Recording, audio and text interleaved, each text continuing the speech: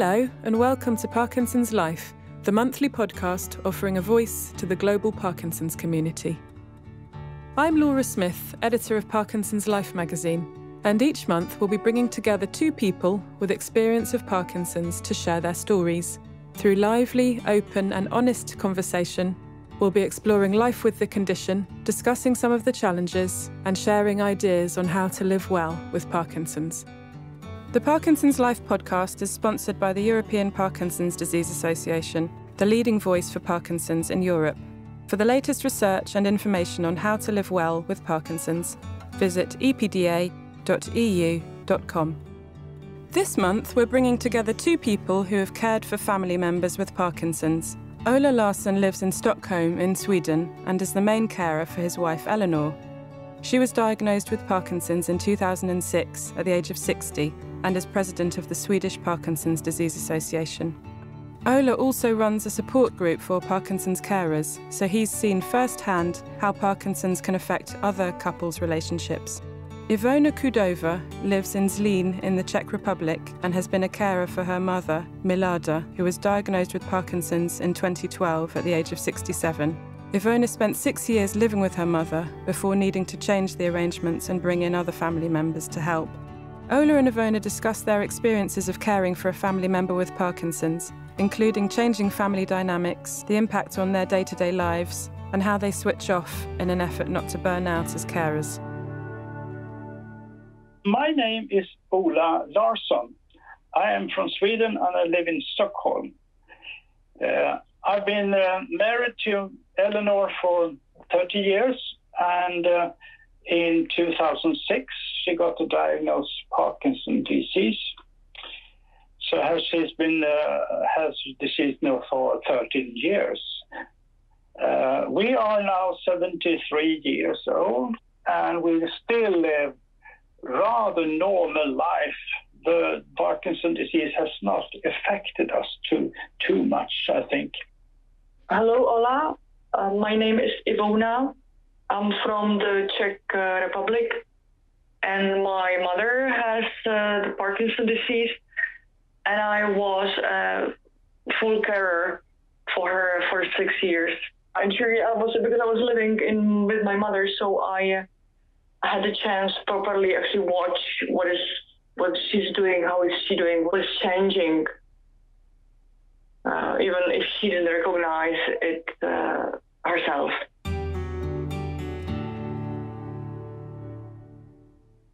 Her right arm didn't swing properly. So in the beginning we thought it was something doing with a computer arm and sitting with a computer all the day, and there was stiffness and something like that. But then she got to a neurological doctor, and they asked Elenor to tap his fingers, and she couldn't do that with the right arm. It was just, it started, okay, tap, tap, tap, tap, tap, and then it stopped. And then the doctor said, you've got Parkinson. Of course, it was catastrophe.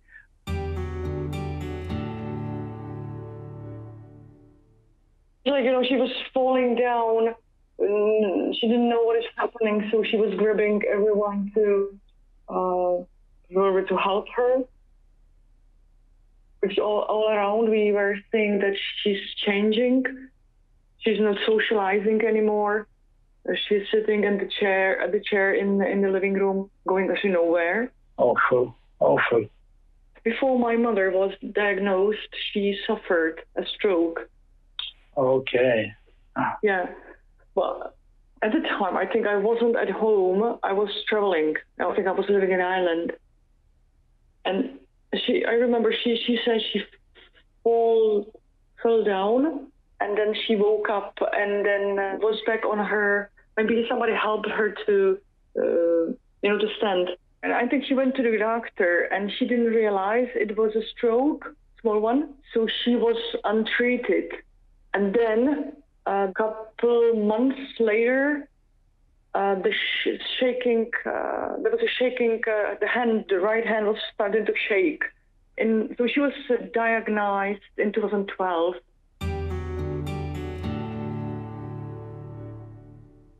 My wife got Parkinson, but I don't see myself like a carer. I'm her husband, and I take part in all the things we do together.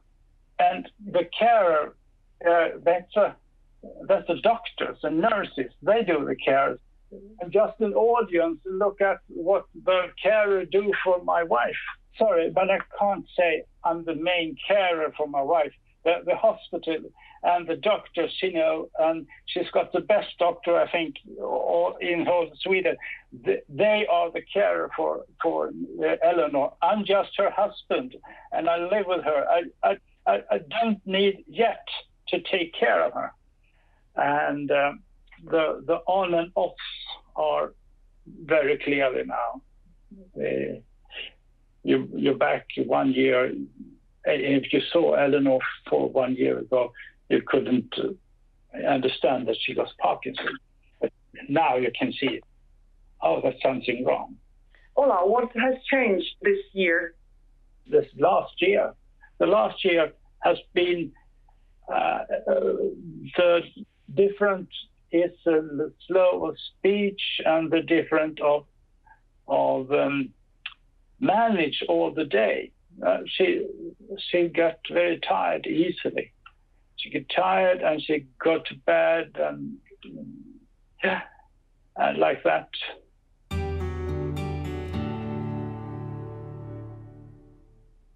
Ivona, was it very difficult for your mother to ask for help, or did she want to manage by herself? It's going to be very difficult for my mom to accept the help, but it's very easy to get my mother upset. So I realized that I can't order things to do. I can only offer. Let's go for a trip, or let's go to a coffee bar, and I have to wait until she accepts it. If she's pushed, immediately she said no. It took me a couple of months to realize. How do you think caring for your mother has changed your life? It's very demanding because you want your mother to be your mother as it was before, but she's not anymore. She can't play the role anymore. I mean, you still feel the love, but that's all or you feel the support because it's not discussed. She even wouldn't discuss this. But I don't think so. She would even let me to think that we have changed the roles. I think she is aware that she's not capable of doing things like she was, but she says, because she's getting old. Yeah, Ivona, I recognize when you describe the situation, your mother don't want to be sick and she don't want to take the medicine. For 7 years, I have been a chairman and responsible for a carers group, and there have been a big queue for carers who wanted to be in this group. But if you are more than 15 people, you can't talk to each other in this close way. You have to talk to each other because we're too many. Then there is just some who will speak a lot and the other don't speak.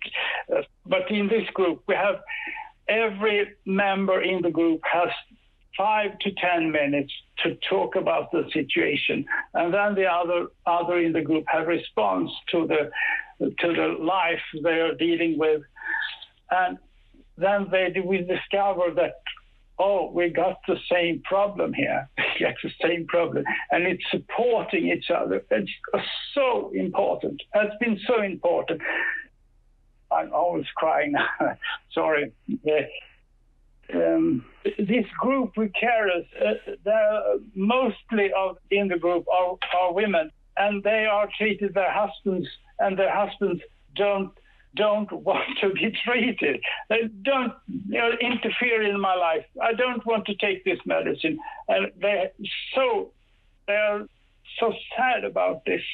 I can't help my husband. I've been married to my husband for 65 years, and I can't help him.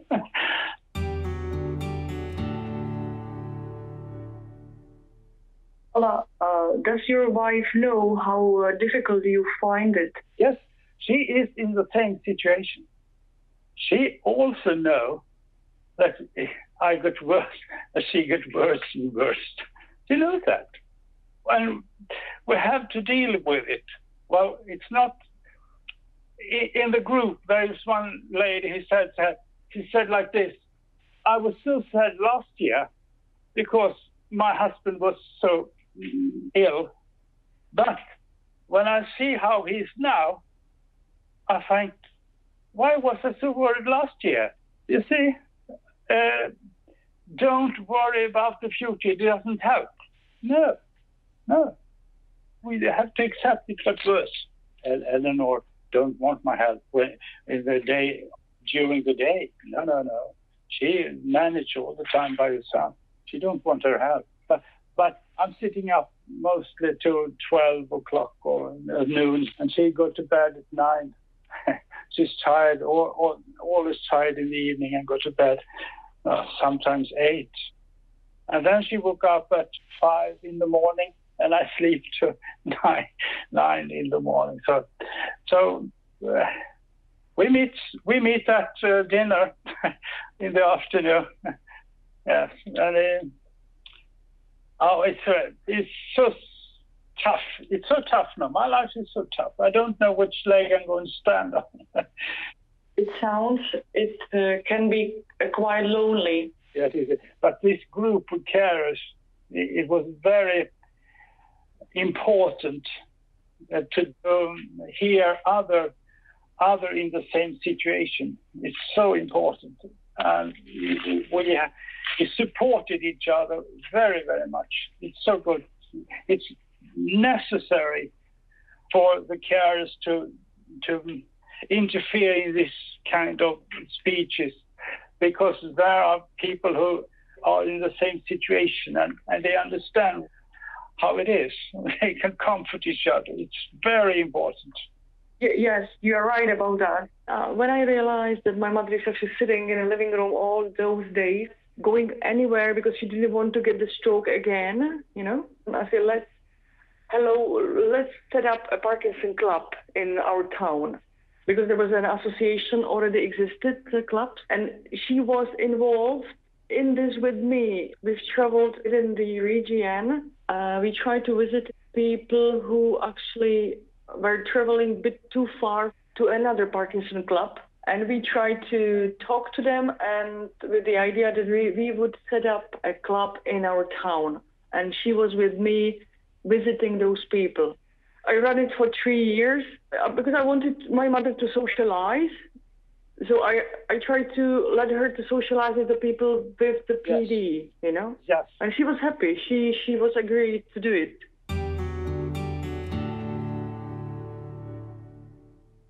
How do you think caring for your mother has changed your life? A lot. I remember I was like, when I went out watching my mother, I felt guilty. So I didn't relax. And when I needed to, when I wanted to see my friends, I just needed to talk to my sister, and she took the care for the weekend. But it was maybe 5 weekends per year last year. It was too demanding, and my mother was too demanding, because I wanted her to do some things, exercise, to go for walks, to drink water, but she didn't. So it was too much.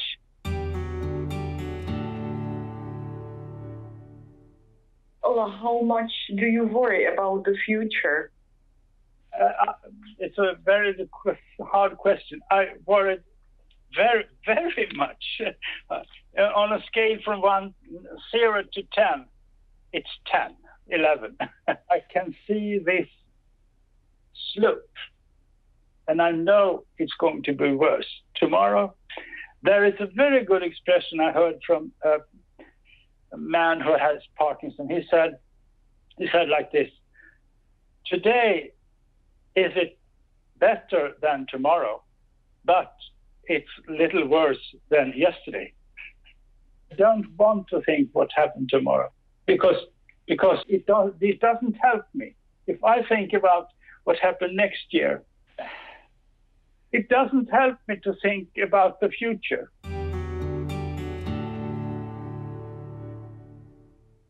For me, the way I escape, so I enjoy cycling very much. It keeps clearing my head. Because if you cycle fast, you actually can't think about anything else. But of course, I do meditate a lot because the cycling wasn't enough. My oasis in life to manage with this terrible disease is to try to do something that have nothing to do with Parkinson's disease. And one of my oases is to sing in a choir. There I met people with joy, and we are singing together, and it's wonderful. So if you can't sing, start to sing and start to being in a choir. You have got friends and you've got, oh, it's wonderful. I can sing a song. The lazy river, with the old rain, where the old mills are gone, that lazy, lazy river, with the noonday sun.